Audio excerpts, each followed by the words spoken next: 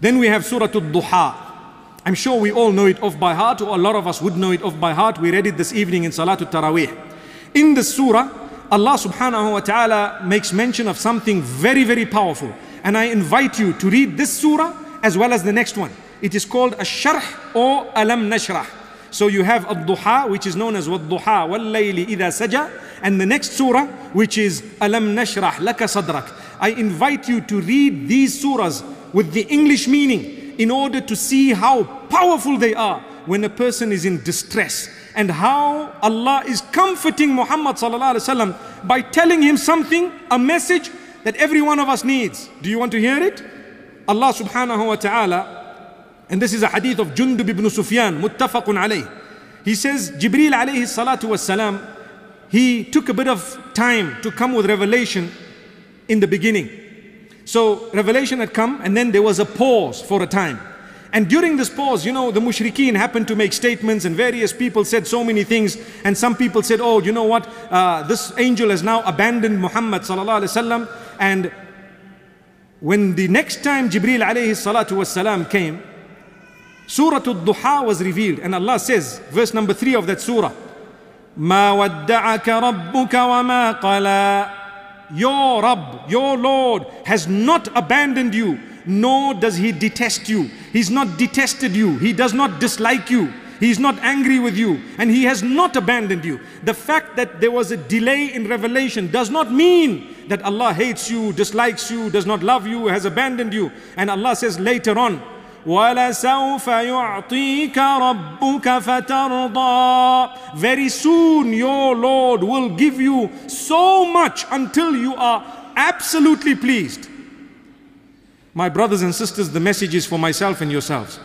In life, we make dua, we call out to Allah, and sometimes what we want does not happen immediately. So we begin to think, Allah has abandoned me, Allah didn't listen to me, perhaps Allah doesn't like me, perhaps He's detested me, perhaps He's angry with me. But I am asking Allah's forgiveness every day. Wait, when the time is right, even if it means 10 years from now, then it will come. And if Allah knows it's not good for you, He did not abandon you. He's not giving it to you because He knows it will be damaging for you.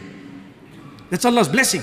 So don't think because you don't have what you want, that the one who owns the giving is upset with you.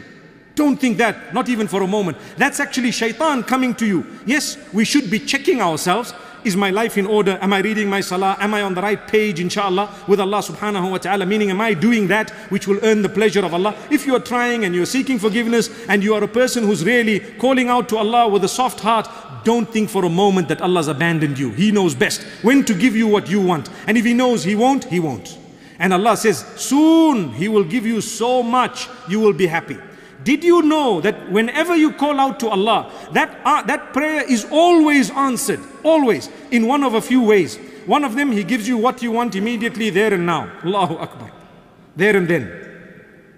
The other is He delays it and gives you a little bit later on. And the other is He replaces it with one of two things. Either He removes from your life a difficulty that you may have been destined to face, but at the same time He removed it because of your dua.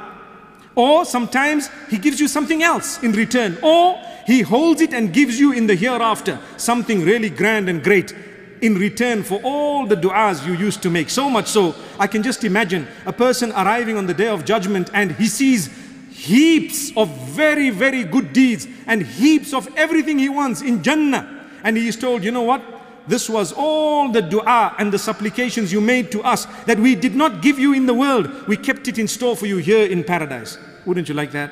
Subhanallah. Still, I remember speaking to a young man. He said, no, I want what I'm asking for here. Allahu Akbar. May Allah grant us ease and iman and goodness. And yes, you must make your dua and you must continue passionately calling out to Allah without losing hope regarding what you want, for as long as it's something permissible. That itself is part of worshipping Allah subhanahu wa ta'ala.